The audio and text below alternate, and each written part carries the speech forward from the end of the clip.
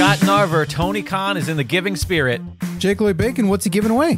He's giving away old wrestlers. He gifted Ric Flair to the Icon Sting. Whoa, maybe Tony Khan will gift a wrestler to our show, Pro Wrestling Palskis. Entirely in the realm of possibility. Which old school wrestler would you like him to gift us? The biggest, Andre the Giant. Oh, he's dead. Oh, well, still big because it's in their name, Big Boss Man.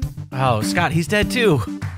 Big John Studd? Oh my God, this is just as bad as that Saudi prince. Ric Flair in AEW and more this week on Pro Wrestling Palskis.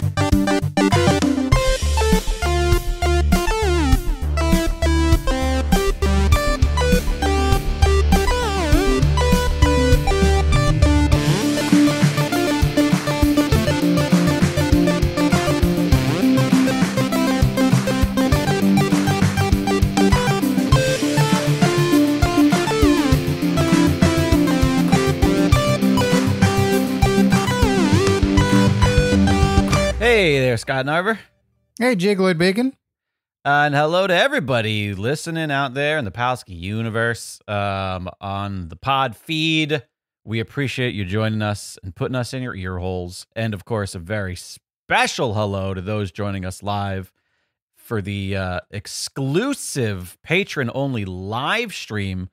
That is right. If you would like to join us for these episodes live as they happen, so you can tell us how very dumb we are in real time, well, you got to become a patron over at patreon.com/Pro Wrestling Palskis or PW Palskis. It's one of those. You'll find it. It's fine. We're professionals. Hey, we got to sling mud without slinging some cash first. Oh, that's I the like rule. That. And of course, we must acknowledge AJ0314. There we go. It's on this side of me. Current PWP champ. AJ0314, aka Binary, PWP champ for the month of October, the official spooky champ.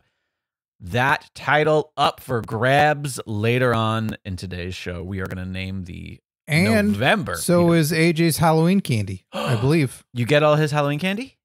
Yeah, whatever's left over, because it's part of the defense, right? Oh, I'll listen. If there is any left over, we don't know. I have had way too much sugar in the past 72 hours. It's been too much. I've made myself ill. You mean more ill? Because you're generally ill. Yes, thank you. I appreciate you correcting that. I have made myself more ill than usual. Yeah, you're in a regular state of ill. Yes. But now. And not like Beastie Boys, not like, yo, shit, that guy's ill. No, not in a good way. No. In a generally just not well, the definition of the word. But listen, I've had a lot of candy, and a lot of mistakes were made. And you know what? Whether I regret them, only time will tell. Are you just in a sugar high? No. No? Have you avoided all the Halloween candies? No, I've had very little. Oh, okay. But not a lot. I feel like that's surprising to hear from you. Things have been chaotic and different and not destructive. I'm not saying woe is me right now, but there's not been a lot of time to just go, hey, there's a bowl of candy. I'm going to eat some of that, because that would do or feel great in any way. It's just I don't care. But it's interesting because that's surprising to me, because I feel like I will stress eat it. If I see it, I'm like, oh, fuck everything that's happening right now. I just want to shove all this sugar in my mouth because I have a problem. Well, that for right now is just not checking any boxes for me. Right. Okay. If there was a big tub of popcorn or something, maybe something more savory. Oh, all right. You go. Then salty. I would go that route, but just a bunch of candy, I'm like, yeah, whatever. So you go salty when you're stressed. That's just what I feel right now. Okay, I respect it. Scott Narver, we have a lot of news to talk about. And today, as of recording, just a short while ago, WWE Crown Jewel ended. I forgot it was today. Oh no, it ended, but it's such a lucrative deal. Listen, oh no, it will never end. In fact, one of the news stories I did not write because I figured, we know at this point, was people were saying that it was record profits for WWE, this specific event. Like, they made billions and billions of dollars today. So good for them. They should be able to hire back Dolph Ziggler. They don't allow the ladies of Saudi Arabia to show up to the show in their garb that they wear from home, or any traditional, I don't know the culture, but like any sort of like religiously tied garments or anything like that. Now it's head to toe, like Bailey shirts all sewn together. You got to buy merch. And they don't make what they want. Right. Like, they don't make those particular garbs. So they'll just stitch a bunch of stuff together and they'll be like, that's actually 9 shirts tied together and 3 bandanas. So that's $483. I think you were very, very, very kind with the cost on 9 shirts just then. Well, there's also the bandanas. Oh, that's fair. Okay. Anyways, let's get into some shit. What do you say? Intercontinental Champion Gunther is forbidden from leaving and competing outside of the USA for the next 6 months due to what he said were, quote, strict residency regulations. Did he pull Hardy? I don't think he pulled a Hardy. I think he pulled a relocation knee. He currently lives in Orlando, Florida, having moved full-time from Europe in early 2022. And I tried and searched for like what the limitation is and what, quote, residence regulations means exactly, but I could not find anything helpful. Regardless, he cannot compete in WWE's Elimination Chamber in Australia next year in February because it falls within his thing. He can't travel, which is also why he wasn't a part of Crown Jewel today. But I'm guessing it has to do with the fact that since he recently moved, he's probably in some sort of, I don't want to call it a probationary period, but that kind of thing where there's certain things that you can and cannot do in attempts to potentially get your residency or where you can work. Probably, it seems like it's more about where you can work than where you can travel. I'm sure he can travel to these places. He just can't wrestle there. Well, why would he want to travel there? For sightseeing? Yeah. He's an Intercontinental Champion. He's got to fight. There is an irony to the Intercontinental Champion not being able to travel intercontinentally. He can't continent right now. Right now, he's the Continental Champion at best. He's going to fall under that 30-day rule, you know, and they're going to be like, hey, you got to be more continenty. And he's like, I can't continenty. Continenty? I didn't know that was. He's being real continenty. So now you sounds like something Jim Cornette would say. Like on commentary. No, come on. I don't know. If he did, we beat him to it. In all seriousness, it is kind of a bummer because they've done really well with booking him and protecting him. He's got this incredible streak. He's got this incredible championship run right now. And it's a pretty major event, Elimination Chamber, the last one before Mania.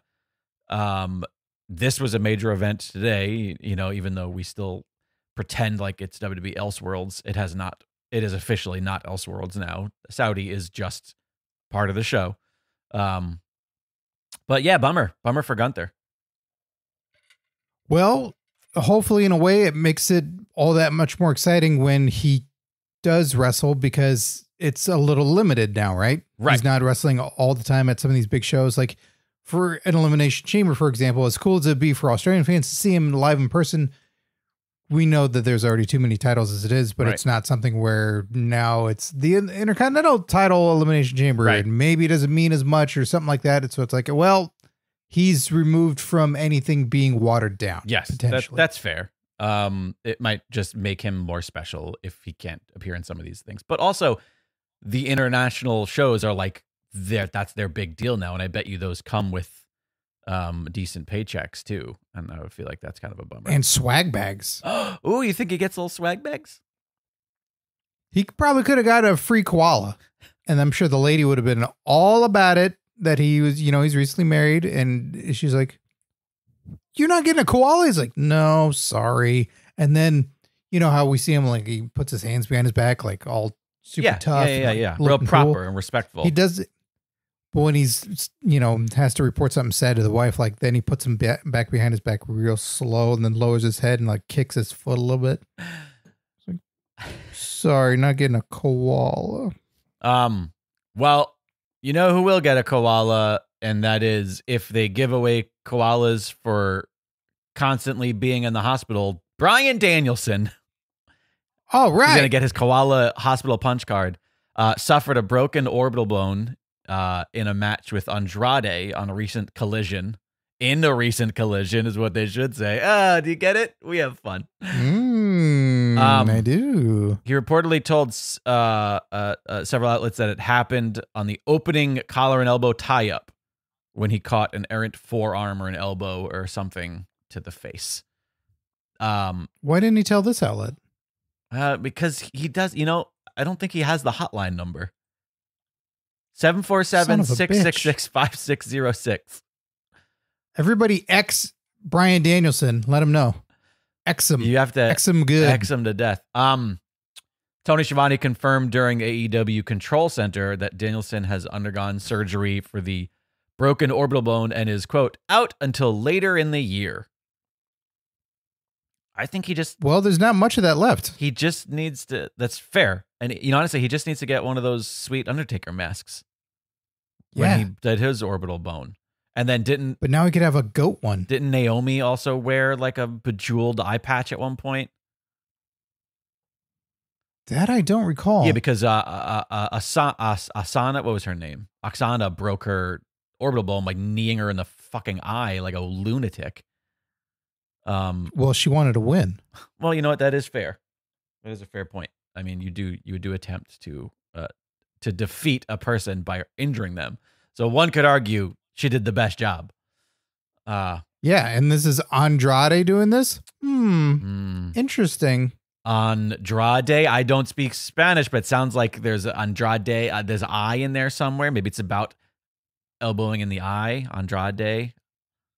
Well, and Dade showed up.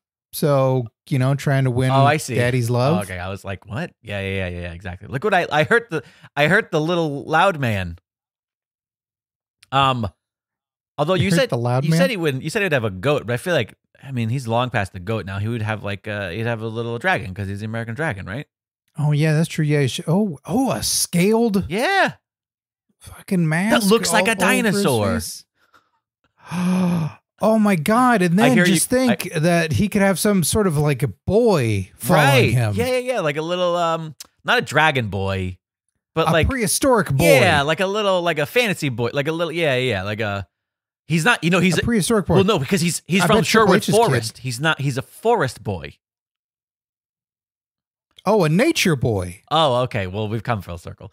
Hey, despite this ridiculous injury, Danielson has been booked for a huge match that will knock an item off of in Australia, off of his pro wrestling bucket list. Yes, versus Walter in a cage in Australia. In a wrestling match. Well, because refereed by Tamina. Because he said something and then that threw me. You know what I said. Anyways, yeah, New Japan Pro Wrestling announced that Bryan Danielson will wrestle Okada at Wrestle Kingdom, which a lot of people are very excited about. Ooh, that'll be cool because that'll be their booking and not a bunch of dumb shit that AEW will do. Didn't he get hurt? Like they'll pace it well. Didn't he get hurt last time in that match? I feel like I remember that was the last time Bryan Danielson got hurt was against Okada. That could be, and I think that I remember seeing that at the movie theater with Warzeka, and the feed went out, and people got pissed because it was the countdown song that Danielson brought back, and people were like trying to find it on their phone and playing it like he's coming out to this song, everybody. But the scale, the feeling, it's neat that AEW does this stuff, but for it to be at Wrestle Kingdom instead, I think is way cooler. This is going to make all the fans happy. This is huge for Wrestle Kingdom. Everything about it, like that's rad. I mean, I know that, everybody has their own opinions on the way things are, but I feel like Wrestle Kingdom is a bigger deal than AEW's biggest pay-per-view. Yeah, and it has the lineage, and it's been Okada's show for a number of years now, and those fans will give it a totally different feel. Right. That's super cool. That gets me excited for Wrestle Kingdom now. Well, let's hope that he's completely healed and he isn't wearing that dragon eye patch that is going to make him hurt himself more. Speaking of getting hurt for no reason, WWE confirms the return of War Games for the second straight year at the Survivor Series PLE. During Crown Jewel, WWE ran a video package for their next major offering on November 25th and confirmed War Games would be involved on the card once again with the same accompanying soundtrack of Black Sabbath's War Pigs included. So this is just what Survivor Series is now. Survivor Series is now Survivor Series : War Games for the foreseeable future. Colon's right. Primo? Epico? Which one? Because it's a shit show. Why do this? Why? I will say, like, it didn't feel odd last year because the Bloodline story felt like it got to a point where War Games fit that story. And so it just so happened to be we're doing War Games at this thing and it's this team because it made sense. But this just seems like, well, now we're going to take whatever stories we have and cram it into this cage because it's going to happen every time this time of year. It's the Hell in the Cell problem that we talked about, whereas like it used to be that things organically led to Hell in the Cell instead of it just being, well, we have to find what match is going to be in the cell now because it's happening regardless. Yeah, but this is dumber now because this is now Survivor Series. Hey, that's a show with match stipulations. War Games. Wait, but you already have Survivor Series. Unless we're going to do Royal Rumble cage match. Right. Where it's going to be really hard to throw them over the top rope because there's a fucking cage. You have to throw them over the top of the cage? I mean, listen, I know a million idea when I hear one. Gotta get you on the phone with that Saudi prince right now. We can make that shit happen. Like, do a War Game, sure. Have that be another show. Yeah. But this is Survivor Series. We don't need it at Survivor Series. It does. We're good. It does seem like they have just abandoned, like they don't see an interest in the Survivor Series match anymore, the classic Survivor Series match. And so because of that, they are just taking another thing and putting it in its spot because they're not going to give up the Survivor Series name as one of what, we refer to as the Big Four, as if that is really a thing anymore.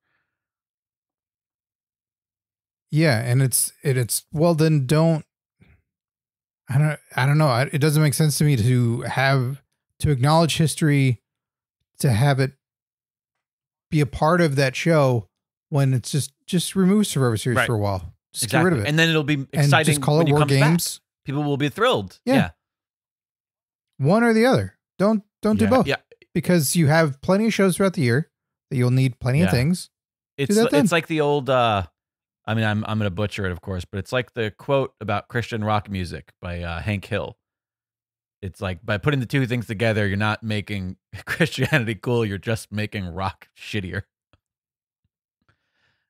You're ruining both things by merging them. And I know I'm of a certain ilk where there's, when I went grocery shopping with my mom the other day, she's been on the hunt for pimento cheese for a while. Okay. And we went to because not everybody carries it, or you find in a grocery store there could be like 3 or 4 places for different types of cheese and categories of it. But we went into a Rouse that has like a fancy cheese stand to it. And I said, we should ask the guy. And she goes, he won't know. And I go, that's all he's doing. Like he's at the cheese counter. That's his. And he points right over and he says, we have a variety of them. And she's like, really? And not expecting, we have original pimento cheese. Like, great. That's what I want. What else is there? Jalapeno. And she's going, no. Thai chili. No, she doesn't want the variety of flavors. She just wants pimento cheese. So I feel like that's, when you start adding all these things, I am sometimes that way where I go, look, I sometimes like the combination of some of the innovative stuff you're going to do, but I don't want that from everywhere. The fast food trend now is getting so crazy with, we're adding chili peppers and the ghost peppers, and we're adding all these things to it. And, well, what was it? It was a cheeseburger, but not anymore. Yeah. Now it's got a black bun, it's a limited time. And it's filled with the half mushroom, half jalapeno goat cheese. Yeah, of course. Yeah, so it's sometimes like, nah, just rock that cheeseburger. Yeah. At the end of the day, what we're trying to say is War Games being part of Survivor Series is very cheesy. Also there's like last year when they announced it, again, it felt like, oh, we're announcing this match because of the Bloodline story. The story announced the match. We've now announced the match, and they haven't said who's going to be a part of it. So like, you know, there's a storyline happening right now with the Judgment Day and a bunch of baby faces, Cody Rhodes, Sami Zayn, Jey Uso. Like, so I can only assume that like right now, Judgment Day is the like 4-person faction, but are they going to put Rhea in there with the men? Are they going to have to find a new Judgment Day male member to throw in to have a 4-on-4? You know, like, I don't know. It seems like whatever they could be friends with somebody. Yeah, whatever they do, they're going to cram it in, and it's going to be, it's going to not feel organic. And by the way, I love these. I like the War Games matches. I have not seen a match so far that I've been like, oh, that was awful. Some of them I go, I didn't need to see it. It wasn't great, but yeah, you saw some that you thought were awful. I have. I sure have, because I've seen the original War Games, so I've seen. Well, also, there's cool. I'm trying to avoid bragging rights. There's cool honor in being the surviving team, the sole survivor, in the Survivor Series, having your team of people, whether it's, you know, you're the captain, you have to make a team of people, but having the stakes of like, we are going to win. We're going to show that we are better than you, that my group is better, whether it's the Bloodline or whoever else. That all works for Survivor Series too. And then if it's got to be ramped up, it's like, all right, we didn't have a decisive winner, or that's still going on. War Games will decide this. War Games will put an end to it. Right. Because when you have the multi-man, it's like, yeah, Hell in a Cell is not going to work so well, or whatever else. Last men standing? No. Yeah. It's too many men. Yeah. I don't know. I get it from a business standpoint, but I just don't think it's smart. I think that they are going to regret it. I get like right now where they go like, well, we have that thing. Let's shove this thing that people actually like seeing. Plus, we're going to have Regal come out and say the words. Everybody loves that. Do it in December. Tape it beforehand. Let people watch it around Christmas. Listen, you know how much I hate sports. That's why I watch pro wrestling. But I thought this was interesting. The NBA announced on Tuesday that Philadelphia 76ers superstar, trademark, Joel Embiid, I think that's how you say his name, Embiid. I've seen the jersey, but I've never heard anybody ever say it. Embiid, Embiid. He was fined $3,500 for, quote, repeatedly making an obscene gesture during a game against the Portland Trail Blazers. Take a guess what that gesture was, Scott Narver. Suck it. Yep. He was doing the DX chops after he made a fucking easy layup. And by the way, there was 2 minutes left of the game. They were dominating. They were crushing. They were already winning by quite a lot. He gets a nice pass, takes a little easy layup. I don't know. Maybe he dunked it. I can't remember. It wasn't spectacular from what I remember. But in any case, he stops and he just gives a little, and they weren't even good. They were kind of the way that like people who the little ones of like, they were big, but I like it when the arms cross. You know, I like it when you cross your arms at the wrists, and there was none of that. It was just that like I'm gesturing in my pelvic region. Oh, I think that's the way to go. Yeah. I think it's because that's a clear presentational. When you start crossing, it's like, oh, let's get clever with it. Like, no. Now, listen, then do they have to crisscross their legs while they do it? While they suck it? This is the best definition of you and I as people, is that I like to get a little fancy with it, or whatever you just said. I like to get a little. You're a Kama Sutra guy. I want the little wrists crossed, and you're just like, hey, meat and potatoes right there, literally. I'm in the back alley, and I'm like, let's go. $35,000. Wait, you said 3,500. I read that wrong. Sorry, then, if I said 3,500. 35,000. I was like, who gives a 35,000 for doing 35,000 to suck it? No, to have it sucked, apparently. So Billy Gunn recently, I think it was on a Dynamite, was in a multi-man match with against his sons and told them to suck it. That's inappropriate. See, Ray didn't do that with his son. He just spanked him on television for cereal. Oh, he didn't. And he punched him in the face, and he kicked both of his feet into his face. Yeah. I don't. Maybe had he told him to suck it, then it would have calmed down. You sent him to prison. Yeah, I don't know. where there was sucking it going on. I'm curious. I know that maybe if listeners who are bigger sports fans than I know, but I recall hearing that like the NBA has gotten very, very strict lately on a lot of things that people are complaining that the whistle's constantly being called because everything is wrong and everything is a foul and everything is drawing a whistle. Like I've heard that. I'm curious if this is Who'd you normal. hear that from? I recall seeing it on the internet. I've watched a video or two about how people aren't calling double dribbling, but they are calling things that aren't fouls constantly. Like there's this whole thing out there where modern day basketball players are constantly putting their hand below the ball when they dribble and that they're not getting called, but simultaneously they're giving them shit like this where they're getting constantly in trouble for doing things that are not at all problems.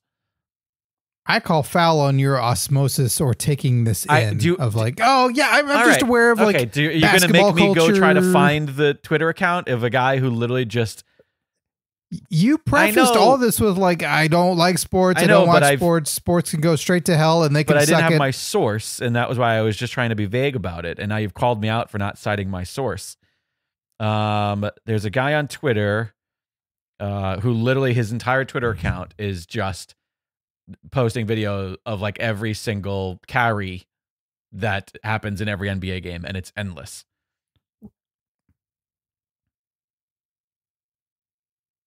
Why do you follow this person? I don't. They just pop up a lot. It's X because X is broken and it just shows you shit you weren't interested in the first place. But I guess it was right in this instance because I watched all of them and I went, yeah, you know what? That's actually fine. It got you. So you say X is broken. X knows you too good. Yeah, I don't know. I got to see your story. Get your story straight. I'll find the guy and I'll post it in the Discord. Join the Discord. I don't want to kill more time looking for that. Anyways, I mean, what would be an acceptable wrestling taunt to do at a sports game that won't draw a fine? Like, would you get a fine for the Randy Orton? It's not obscene because it's about being obscene. Yeah, but you still want to taunt somebody, like doing something that's just a moment for yourself and to the crowd. That's not taunting someone. If you did it in someone's face, it would be. If I went right up to you and just went, then you would be like, all right, that's don't do that at me. It's too wide to be like, I don't know what you're doing. This is a shitty You would give block. me a hug? Like, I thought you wanted a hug. I don't know. I'm sorry. A good taunt. Oh, a good old Cena, you can't see me. People have been doing that in sports for years now. I think that's solid. That's fine. What about a little Taker throat rip? Little thumb. How sharp is Undertaker's thumbnail that he can really just gut you like that? It's really sharp because one time he removed the Sarah tattoo. That's one how he swipe. got rid of it. A lot of people don't know that. Yeah, saved him $3,500. I think, which could be a fine in the NBA. I think that if I was in the NBA and I had made a nice dunk, that I would do the Bill Twins little hip twirl, and then people would be like, "What the fuck was that?" And then nobody would charge me anything. But everyone knows that your motto is you can look and you can touch. And listen, your song better have stars in the words somewhere if you're a lady wrestler in WWE. Hey, I wrote this down and then had to change it because of things that happened just a couple hours ago. Ahead of her trios match on October 9th, Kairi Sane issued an address to Stardom fans stating that it could be her final time performing in front of them. And she was added back into the WWE roster's website 2 days ago. Today, she returns to WWE programming at Crown Jewel, aiding Io Sky in beating Bianca Belair for the WWE Women's Championship. So Kairi Sane is back in the company. I didn't think we would ever see her in the company again. I knew that Triple H liked her a lot, but I just thought that her time there was not used in a way that, I don't know, that they felt like she made an impact. Whoa, projecting I'm sorry, she made a TNA. Yeah, I thought it was fine. Like, I feel like they take everybody back. Maybe. There's just not, they're fine with everybody for the most part. There's like 4 people that they're like, no. She's definitely, she listened to our episode last week the Halloween episode about dark evil As you versions do. because she came back and she was a little bit more goth than she used to be, hanging out with Io Sky. It was Is she a now? little bit of kind of a wonky moment where commentary they didn't say quick enough, like, oh my God, it's the Kairi Sane, it's Kairi Sane. Instead, it was that who is this? What is happening? And that confusion didn't lend itself to us being excited about who it was. Instead, it was like, oh, it's just Kairi Sane. Yeah, that's hard. I feel like for her, you do the video package that she's coming back. Maybe, yeah. Not just the, oh my God, could it be? It is. And I think there's so many fans, because her last run, if I'm not mistaken, was during Thunderdome times, was it not? I believe so, yeah. So, Excuse me. what do you do? Chewing soup? What is that?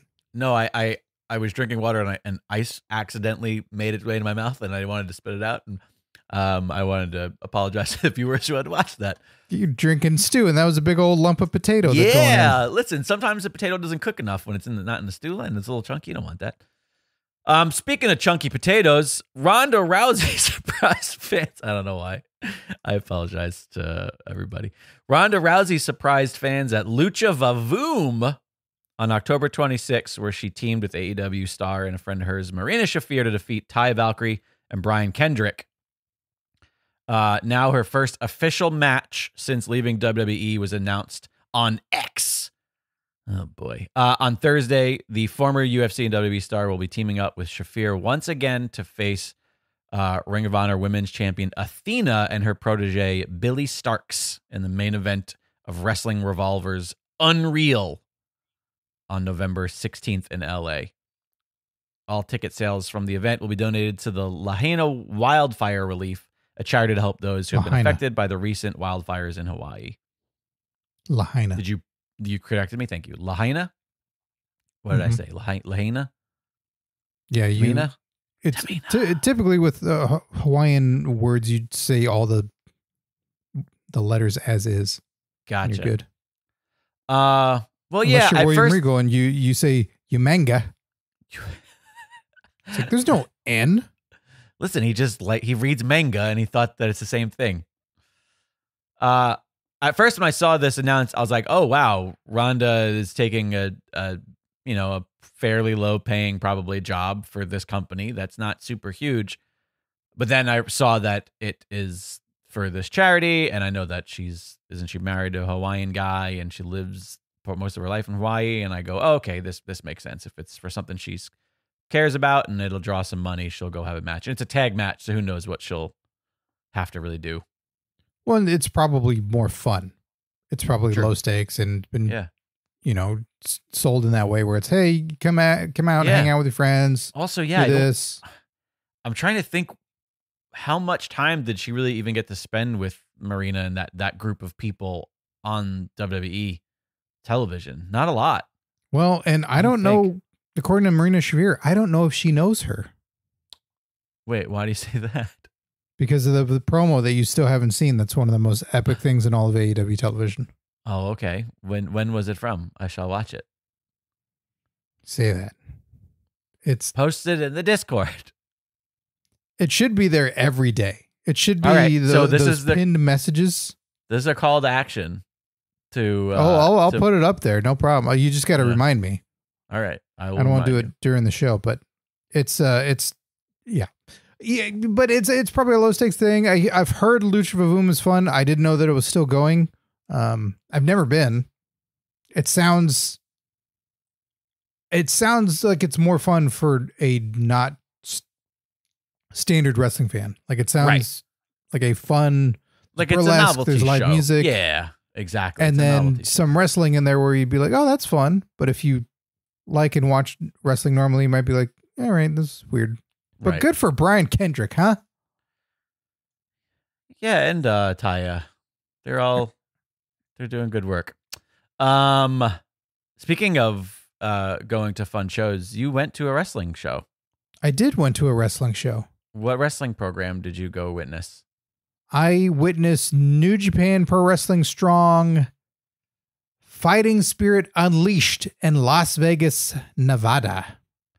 Oh, how was that?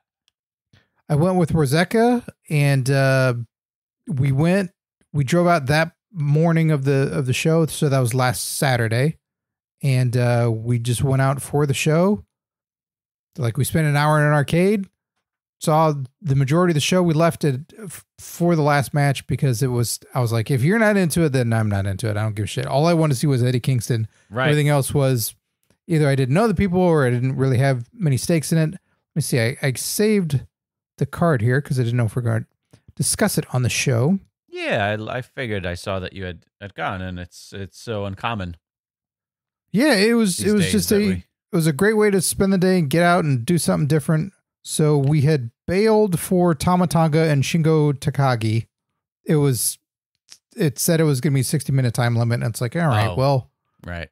We also thought by the time we get back, by the time we got back, it was 2:30 in the morning, and then I had to drive back from his place in LA. So I got home at like 3:30. So right, it was great that we left when we did. So seeing stuff like I'm trying to see what some highlights were. Eddie Kingston versus Hanari was great. Hanari was a cool guy to see for the first time. So Eddie Kingston, was that a title match? Yeah, the New Japan Pro Wrestling Strong Championship is their Strong is basically the American division. Right. It's like the American TV or faux TV title, sort of. Yeah. The American World Championship. I think they also have like a TV title equivalent, but Eddie's the guy. So that was fun seeing him, and you heard him say motherfucker. So I was all into that. I came to hear Eddie Kingston say motherfucker. That was your sign that you made. Yeah. There's a tag team called Monster Sauce. That is a great name. And it's Alex Zane, who was pretty good, and Lance Archer, who needs a tag team at this point. Yeah. And they were great together. They fucking owned the room. They took control. Like, it was really cool. Why not be doing that on AEW television then? Because Alex Zane doesn't currently work there? I know, but make him work there. Monster Sauce is a fantastic name. It's a fantastic name, and they own it. That's great. I love everything about that. I got to see Julia live, who we saw in the Moneyball match, that Moneyball ladder match. Right. Oh God, that match. If you're not a patron to the point where you can watch along Wednesdays, there is one match that you really need to get on. Yeah. It might be the greatest match I've ever witnessed in all of sports entertainment. So I got to see her live, and I was like, oh, okay, there she is. She's pretty, she's got presence, and I assume what her and Mercedes Moné will probably be the thing, because they seem very similar. Got it. There's a crazy match of a wrestler by the name of Atlantis, who's been wrestling a long time. It's his 40th anniversary match in the USA. It was how it was billed. Okay. And it was, I had a minor sense of this, but this was a lot of people I was unfamiliar with. And Warzaka had said, like, this match is crazy. This is people from all over that don't have anything to do with one another, really. Clash of Worlds. It's wild. So on one side, it was Atlantis Jr., who I said, oh, is that his kid? And he says, not always in luchador stuff. Like, sometimes it's an apprentice. Right, of course, yeah. So Atlantis Jr., Hiroshi Tanahashi. Right. And Mystico. Oh, interesting. Do you know who Mystico is? Yeah, that's Sin Cara. OG. Yeah. Interesting. He was not impressive. What did he say? He was not present? He was not impressive. I don't know if he was present either. Thought you said he was not present. He really phoned it in. He was not present. You know what? He was not yes-anding any of it. It was very, very, very just not. I can't say that he was, because everybody else like had a moment and did stuff, and I kept waiting for Mystico, and I go, I don't get it. I don't know what's going on. Versus Adrian Quest, Tiger Mask. Oh, that was all one side. Oh, I thought that was one side. Oh, I thought that was the 2 versus 2. Oh shit. Then it's versus Adrian Quest, Tiger Mask, Soberano Jr., and Rocky Romero. Okay, so a big 8-man tag, Survivor Series, War Games. Yeah. And that was the first match of the night that kind of clicked for me, because we saw they have the New Japan Pro Wrestling Dojo stuff that happens at the top of the show. Right. So those are like the someday up and comers. Right. They're not even there yet. Yeah, that's what would be like your dark matches at like a TV taping kind of thing. Yeah. But I'm trying to say this in the nicest way possible. Like sure. Oh, I remember. I was those people. Yeah. And they did their routine. Right. There was no sense of, hey, we're in front of a crowd now. We need to make it seem like we're competing for something. We're fighting each other. Oh, it's just, yeah, we worked this out and we're doing it. They went through the motions. Some people were so over enthusiastic, and I'm like, do you fucking know them? Because otherwise, maybe you need to be a little critical. Right, but maybe they did, because that is a strong possibility that they were like, everybody they know went to that. Yeah, because there's one guy's like, come on, Matt, you got it, Matt, go, Matt, you got this, Matt, yeah. Every single thing he did, like, yeah, Matt, come on. I'm going, this is the fucking first thing in a 4-hour show. And that guy burned himself out. Huge. Right. He was dead. That idiot fan. So that was fine. So then he shut up more. But yeah, there was some of the fun highlights. It was just fun to go see a show and see New Japan Pro Wrestling Strong, because I feel like for people like me that don't watch New Japan on a regular basis, this is just it's the gateway in, right, to see the occasional guy, to see Naito again, and to see Sonata and guys that are big deals in New Japan Pro Wrestling, but you get to see him every so often. You go like, right. I gotta watch Wrestle Kingdom, or I gotta watch another thing to see them do something cool. Like a little sample platter. Yeah. Yeah. Yeah, I like it. Well, that's awesome. I'm glad you got to go do that. And I'm glad that you got to see Eddie Kingston say motherfucker, because listen, this sounds like a great day. Speaking of great days, I figured since it just happened, a little bit of news out of your favorite event of the year, Crown Jewel at Saudi Arabia. Solo Sikoa beat John Cena clean at Crown Jewel. No gimmick, no nothing. Just a bunch of spikes. That's it. Just Samoa spike after Samoa spike after Samoa spike pin. But that's the thumb. That's the very thumb that John Cena was going to shove up his ass. Yeah, he did it. There was not a single time did it go up his butt.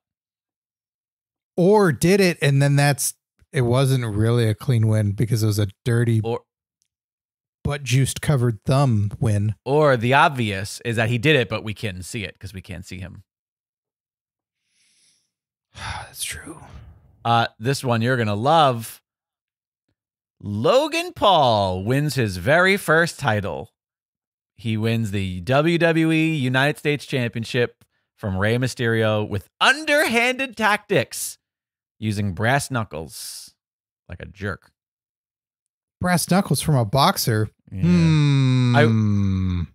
I will say this. I noted this in the chat, and I believe it might have been Mike Lucas who pointed out. I apologize if I'm mistaken here, but the knuckles came in, okay. He grabbed him, but he was draped over the ropes. He took a 619 and then went in the ring. And then when Ray went up for the springboard, then he punched him.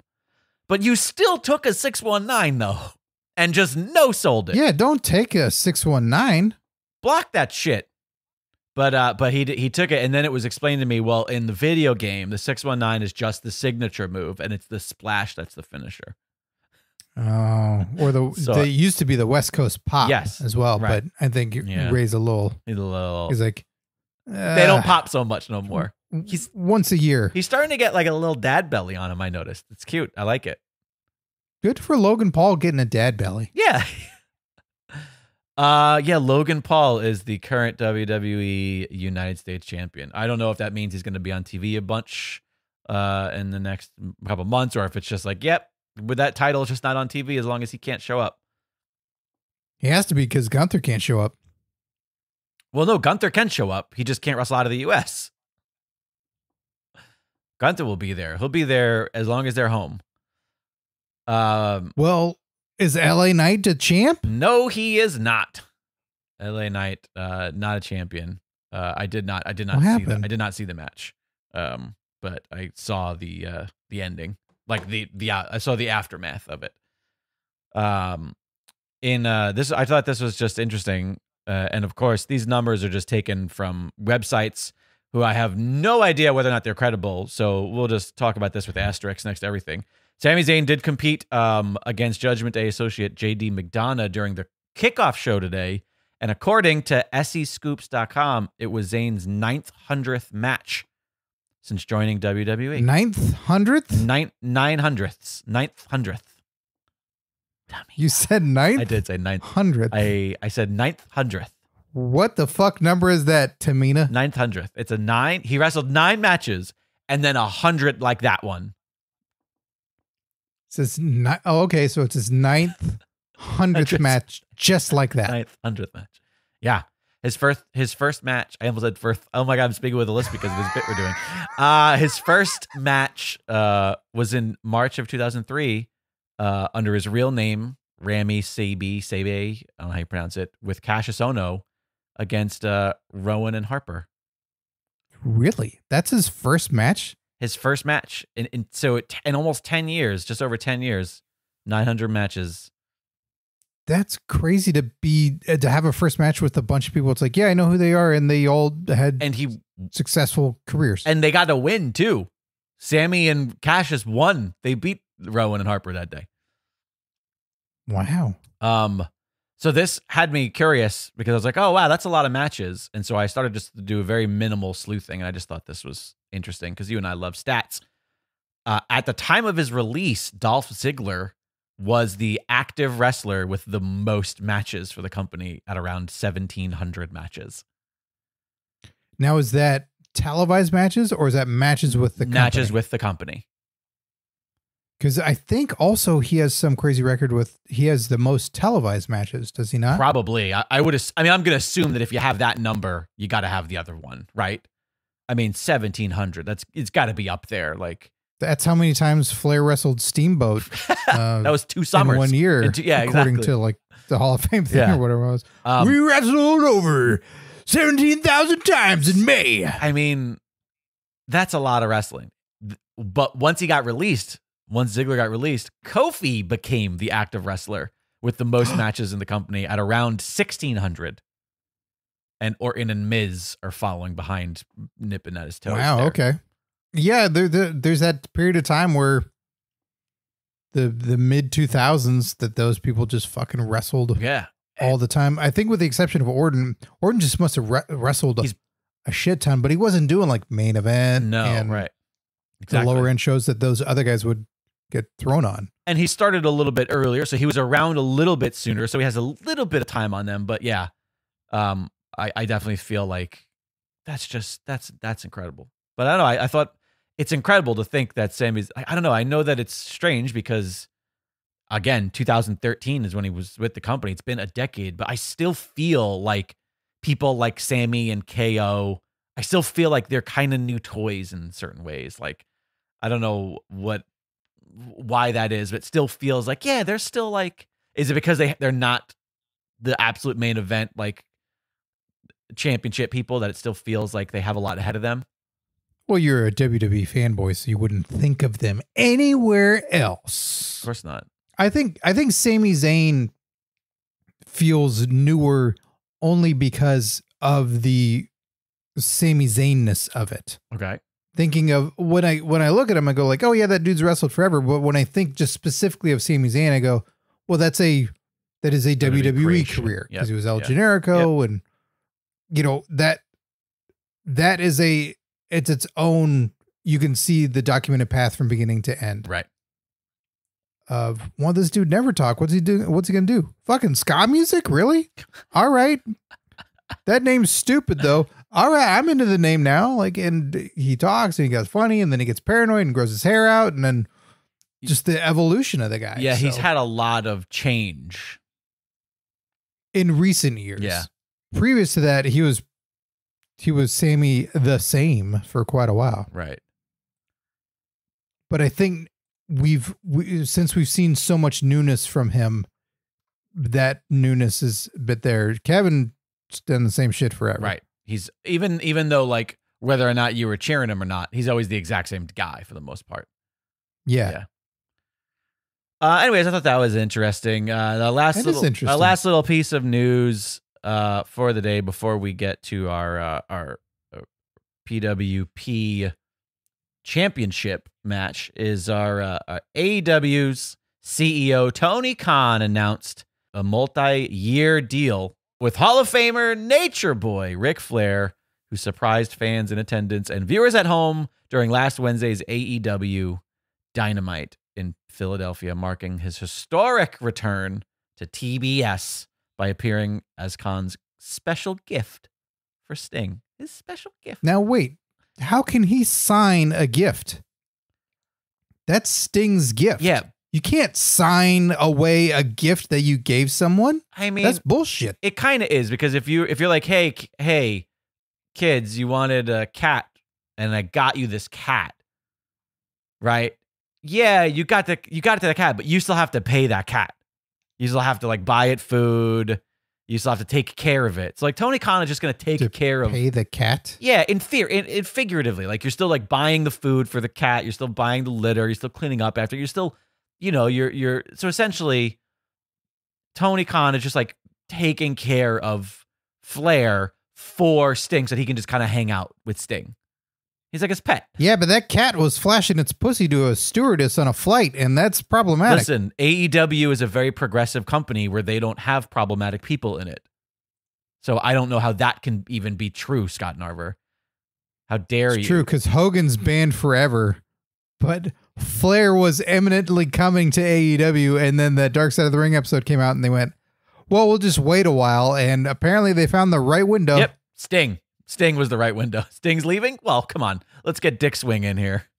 Yeah, it's fine. It's fine, everybody. So who can be the person then that will allow Hogan to go through the AEW doors? Because everyone would go, oh, well, that's fine, because Hogan's tied to him, and it's okay. Fuck. Titus O'Neil. It's got to be the only guy, right? His best friend in the world? His best friend in the world, Titus O'Neil. Well, Titus has got to leave WWE first. It's sad that everybody that I can think of is either not a big enough deal or dead. Yeah. Who's not a big enough deal? Who comes to mind when you think that? Bubba Ray or Bully Ray, maybe. Oh, his son-in-law. Yeah. Yeah. But like, yeah, I don't know. Everybody's gone because he killed them all. Allegedly. No, now you're going to lose out on all our Gawker money. Wait, we get Gawker money?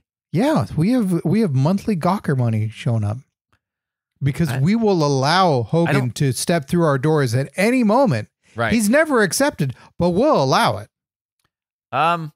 Yeah, sure. Why not? I mean, he's doing all these other comedians podcasts now. Like he was on Theo Von's. And do you think he's gonna do? You think he's gonna be on Taker's Patreon? Probably not. Just guessing. Let me tell you, I want 50% of the proceeds, brother. Yeah, I bet you have to explain. I bet you Hogan doesn't know what Patreon is, because if he did, he'd be on it. Oh, he's going to see Takers and be like, what's this he's doing? But he thinks he'll have to like have a whole dead theme to it. Oh, he's going to go goth. Yeah. So he'll get like a Stanley bearer to manage him, and it'll be Jimmy Hart. And Jimmy's like, you don't get it. It's a pun. It's like, what? Stanley Bear doesn't mean anything. Already stole superstar Billy Graham's gimmick, brother. Now I got to steal Everybody Mark's. did. Well, here's my favorite part about stole his hairline too. Oh, wait, no, because that would imply that he has the hairline. He didn't steal it. It's just it's gone. They lost it. Stolen. My favorite part about the Ric Flair announcement was that it also mentioned Flair's energy drink. And that apparently, people like Sean Ross of Fightful were told by sources that his deal with AEW, quote, was very similar to that of Randy Savage's to WCW in the mid-1990s, where part of getting Flair was also getting a deal with the energy drink that would cover a significant portion, if not all, of Flair's salary. So essentially, we're going to see Woo energy drinks all over our AEW television. It's going to be on the announce desks. It's going to be on the step and repeat. It's going to be in locker rooms. They're going to sell it at all the concession stands, at all the events. It's going to be little logos in the corner of Flair's t-shirts that say Ric Flair, and then in the bottom it's going to say brought to you by Woo energy drink. It's going to be everywhere. That's weird. Yep. Why? How is Flair's price point that much these days? To be, an ambassador. I mean, right? maybe it isn't, but getting the money from getting the energy drink money is easier, and it's just like, yeah, fine, we'll do it. I don't know. I'm not sure. Do you drink energy drinks? Nope. I've never liked I mean, we're talking like 2005, 6, maybe, yeah, somewhere in that range, 2005. I think Monster started becoming popular in the cycling community, and I used to not Monster Sauce. No, not Monster Sauce. I wish I would have put some Monster Sauce in my mouth in a minute. But the Monster energy drinks became really popular in the cycling community, and every time I would even try one, I would just be fucking ill. Yeah. The only things that I used to do is when I used to do the long drives back and forth, from like Pensacola to Tampa, or if I was doing like stand-up gigs, one-nighters, and I was driving because I didn't want to spend money on a hotel, I would do those 5-hour energy drinks. But I haven't done one of those. Yeah? Haven't done one of those in maybe, God, 12 years, maybe 15 years, something like that. What do you sip it? Yeah, you just kind of, it's like a little baby thing. You just kind of sip it, and, over the course of like. Or you chug it? No, I wouldn't chug it, but I would have it quickly, but I wouldn't chug it. I wouldn't do it like a shot. I would do it like, a few sips till it was gone. Because I don't drink energy drinks. They've never appealed to me. All the cans look disturbing. Right, yeah. In some way. Or I don't hear about, they taste good. No. Like, I know what a soda is, and I know that it tastes good, but energy drink seems too generically odd. Right. And I know now Rock has an energy drink. Logan Paul has an energy drink. This is me now learning that Ric Flair has an energy drink. Oh, you didn't? I'm worried that we have to do a taste test of all this shit. Oh, shit. I like this. Let's do only wrestler energy drinks and see who has the best one. Are there more? Does the chat, do they know if there's I don't think so. I mean, is there more than 3 wrestler energy drinks? I'm going to guess there could be, right? I'm going to guess no, but there very well could be other people who have them. Does Jericho's bubbly count? I think it deprives you of energy. I don't know if it gives you. Well, there you have it. What do you think of Ric Flair in AEW as far as like, what is he going to do? Is he going to make anything better? Is he going to suck attention away from? My concern is that he actually sucks attention away from Sting. That he's going to take away from Sting's final chapter. That has certainly already happened. I saw the segment of when he was gifted, and it was seeing Sting talk and doing stuff. Like, I'm into that. Yeah. I want to see Sting and hear him go out and say what he has to say. And then when Flair came out, he's going, hey, I want to be there for the whole ride. I want to be there to the very end. When is it? March? And it's not. It's in February. Right. But presenting it in the way that he did on television, like, I don't know, when is this thing? Right. Didn't come across well. No. And I do like good train wreck wrestling television. I don't want it at Sting's expense. I was going to say, yeah, it's okay, but you have to know when it's, when we want it. Like, there's some things that we want you to take seriously. Yeah, and he's in the ring with him, and he hugs Shivani, and he hugs Sting, and Darby's in the corner, and he doesn't look at Darby, and there's no acknowledgement of Darby on television. And it's like, in fairness, this doesn't work either. In fairness, Flair is so old, and he did so much drugs, drank so much alcohol. He thinks that Darby is just a figment of his imagination. He's like, does anybody else see this half skeleton over here? Of imagination. Yeah. You gotta interact with everybody. It can be the thing when he was in ROH and Austin Aries comes in the ring. He's a champion. He's going, you are one of the greats. You're going to be the best. You are, this crowd knows it, that when they see you and everyone else in the locker room, they go that you are going to be number one. You are the standout. It's like, he doesn't know his fucking name. Not at all. He doesn't know any part of his name. He doesn't retain any of it. Hey, buddy. But he's selling it well enough. Hey, pal. Yeah. So but it's gotta be, you gotta be on board and making everybody. Punk did it when he was with people, and he's making the scenes and making it important for whoever he's on television with, that this is an important thing. And these are the last people. We're running out of them to make the next generation of stars. We keep relying on the older people and keep cycling back to them. Flair putting his stamp on people is necessary, and him putting his stamp on Sting isn't necessary. No, we can have moments where he's endorsing him and he's saying something, and we see them in the ring, and they've got footage of Flair in AEW. Fucking make him, put him in the game already. Like, make action figures. All that stuff's great for AEW fans to celebrate a legendary wrestler in the company that they like. That's fucking great. I mean, if anything, bring him in unrelated. And then at some point in the next 3 months during Sting's final run here, just have the two of them cross paths naturally, organically, in a way that is like, hey, that's that nod of like respect. And then it's over, and they can go back to separate ways, and Flair can be around, and Sting could wrestle his last match without worrying about it. Like, do you think Flair's going to be involved in his last match? Yes. Oh. Now I do. Yeah. Like, the second that he came out there, I go, oh yeah, this is happening. Now, could I also be on board with Flair leading the Dark Order? Possibly. I do like that. Possibly. I do like that a lot.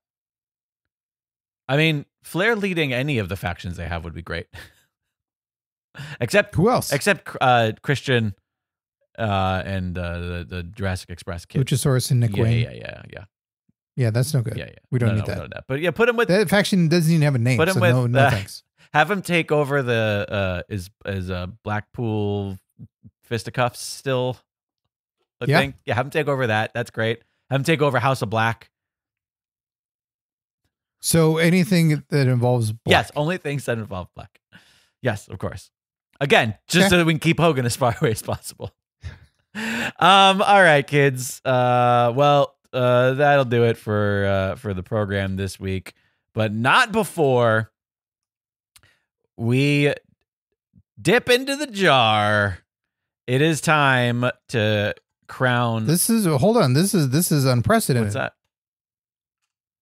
Because, right? Is this the first time we've seen the jar on the East Coast? Am I mistaken? Yes, you are. All right. Very well. Hold it in for editing.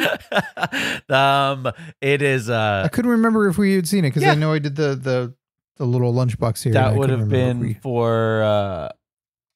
Oh wait, no, maybe you're right. Now, hang on. No, because we did October. You would have done September, or I'm sorry, you would have done not September. You know what I'm talking about? Yes, yeah, you would have done September. We did October together, and now we're doing November together. As long as I jumble your brain, you made me second guess myself to the point where I had to resort to looking at a calendar to remember the order of months. This is where I'm at as a person. Okay, you guys, when I say that I'm ill all the time, this is where I'm at. Daddy needs a break. Okay.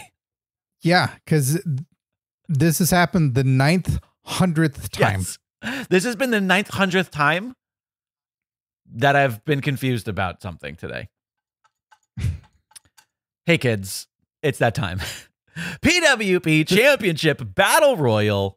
If you don't know what the hell this is, well, thanks for tuning in for the first time ever. Each and every month, the first episode of the month, we put all of the championship Palskis into this jar, and the Battle Royal winner is picked. That person gets an item of their choosing from the shop. We'll talk in a little with new swag available. We're talking. We'll talk in a minute about some of that new stuff and about how a certain item is going to play into this. So you get that footy pajamas. You get the footy pajamas, of course. Everybody gets 6 pairs of footy pajamas. 600th pair of footy pajamas. You get an item from a shop. You also get to pick a watch along for Scott and I to watch along to for that patron series. And if you're in the Discord, which you should be, you get your name in lights, as well as the name at the top of each and every stream for the length of your reign, much like current PWP champ AJ0314, aka Binary. He streamed all over this episode. Defending champ. It is about that time. Without further ado, Scott, you want to get into it? No more ado. No more ado. The ado is a done. There it is. Do a little. And this is also unprecedented. This is the 900th time we've picked a champion on the show. Is that true? I don't think that's right in our stats. Alrighty, there it is. And new PWP champ for November, Alice Raider, aka Invasion, aka Evasion. Alice Raider, congrats on your victory. Keep an eye on your email to see how you get the goods, and congrats on yet another reign. Let's see. I always like to pull it up immediately these days because we have a history now. You know, like we've been doing this so freaking long that we have a history. Let's see. The last time Alice, August, wasn't that long ago, reclaiming her title from August of this year. All right. Alice Raider. There you have it. So keep an eye on your email. Let's talk a little bit about this because I'm going to do this once in a big spiel now, and then we're not going to do it every time because it's too much. You'll just know that this is how it works. There is some fantastic new items in the shop. Items including phone cases for Samsung Galaxies as well as iPhones. Those included in what you can get when you win your PWP championship. Shut the front door. So those phone cases are joining t-shirts, hats, and mugs, all items that you can get with that PWP championship. Now, there is another item that has recently been added into the shop. The brand new hoodies. Footy pajamas. No. You say it right when I say the actual thing. And It really makes me concerned that people don't fucking hear it. And I don't edit this, okay? I don't have that fucking kind of energy. Yeah, I know. Hoodies. Not footies, but hoodies. Hoodies are in the shop. Now, I'm just going to be honest, and we're going to talk about it now. We can't offer the hoodies as the prize because the price point is just too great. So the way that this works, you'll break us. So the way that this works is to keep it fair. If you do decide you'd like a hoodie as your championship winnings, you'll essentially get the amount of the most expensive other item you could get towards a hoodie. So essentially you're getting 30. That makes sense. It's a great deal. So essentially if you want a shirt, great, it's yours. If you want a hat, great, it's yours. If you want a mug, great, it's yours. Phone case, great, it's yours. If you want a hoodie, cool, here's $30 coupon. There you go. Great. So you get $30 off, which is roughly the cost of all of those other items. Actually a little bit more than that. So you actually are still making a lot more. And considering that, it's $10 more back than what your patronage is to be a championship Palski. We hope that you still appreciate that because we want to do everything we can to give back to you because we really appreciate you being patrons of this silly little wrestling program that we do. But of course, adding. And we want you to survive the winter. So if you want a hoodie and they can't break us because then we'll be out dead in the cold. Yes, absolutely. So there you have it. I know it's weird, but that's just how this has to work. We didn't think about that when we started this fun contest ages ago. I think that makes sense to people that if it's when we start making Pro Wrestling Palski cars, sorry, champions, we can't just give you a car. We'll give you $30 off of a car. In fairness, I did get you that one car once, but Kofi Kingston threw paint all over it and then slipped, and it was just a whole fucking ordeal. But I liked it better with the paint. It was a lovely color of orange, if I'm not mistaken. Mm-hmm. There you have it. So that's how that works. Once again, we really appreciate you guys all for being patrons. I love the championship. It's one of my favorite things that we do. I love that we have this lineage now that dates back to June of 2021. We've been doing this now for almost 2.5 years of champions. I love getting people's watch-alongs and hearing why they chose this match or what it means to them, and then us getting to watch it. That's one of my favorite things about it. This is such a fun thing we do, and I hope you guys appreciate it. And again, I didn't just want to not include hoodies as an option because I thought, well, people might still want one, and so that's the workaround. Yeah. Just so you know, in the future, when we talk about this, we're still going to say the winner gets an item of their choosing from the shop, even though there's an asterisk next to it. Well, there you have it. Scott Narver, speaking of patrons, we need to thank our current Patreon Palskis.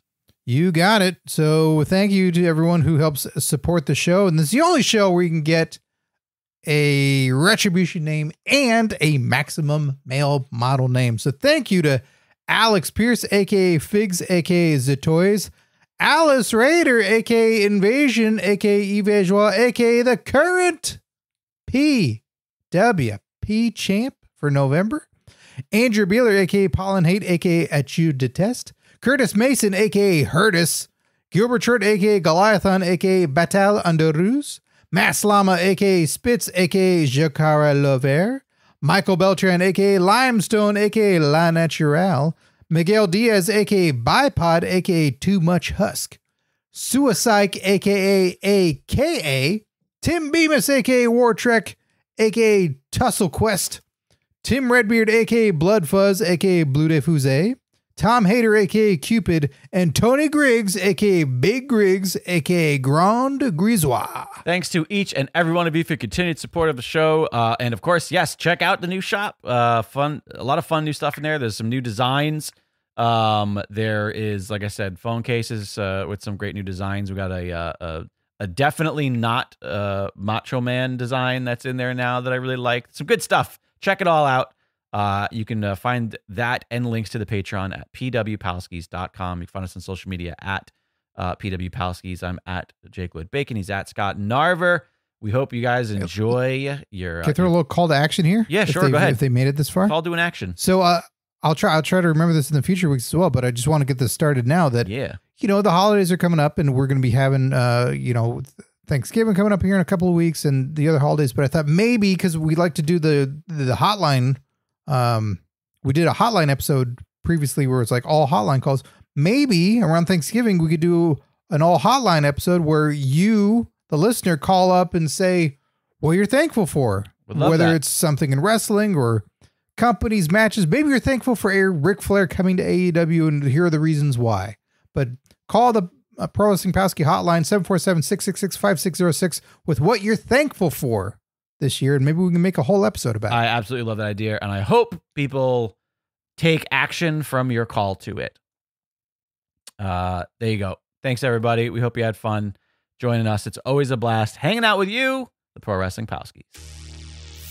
You guys, they're just so handsome. Mark Allen Heiliger and Chad Phillip Peter, hosts of The Hell With This. If you keep up with those kind of compliments, it's going to start to sound facetious. Tell me a little bit about The Hell With This. It's about that movie that you love that your best friend has never seen, despite you telling him to watch it about 1 million times. Chad and I have a lot of those between us. Yeah, so we're basically saying, the hell with this. It's time to finally sit on the couch and watch those movies. Sometimes it's a movie I love that Chad hasn't seen. Sometimes it's the other way around. And sometimes even a guest will bring a movie along. So you guys are diving into movies. It's a fantastic way for people to explore and discover movies that they might not even know about. How do people check it out? You can listen to us at thehellwiththis.com or wherever podcasts are found.